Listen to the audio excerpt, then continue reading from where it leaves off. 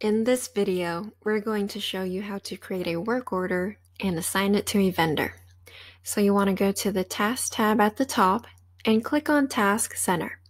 You'll end up on this page and you want to click on Add Task. I'll write in a title. I'll put door repair. You can select the priority, normal, low, or high. You can also upload files or pictures. You can also write a description. I'll put needs new doorknob. You can select the specific property, the specific unit, and the date and the time of the work order. Right here, you can select the specific status. It's always going to default to open, but you can change that to resolved or closed once the work order has been completed. Right here, you can assign it to a specific vendor. So I'll select vendor, handyman.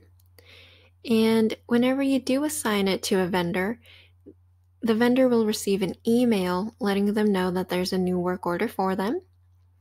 So I'll add in the work order details. I'll put the expense amount, $30. I'll select the expense row, handyman, and the system will automatically put in the expense category for us. I'll put in the vendor amount, $30. And you can also charge this to the tenant if the tenant is responsible for paying for it. So you'd simply just select the tenant's name from the drop-down menu. And you can check mark this here if you want to include moved out tenants.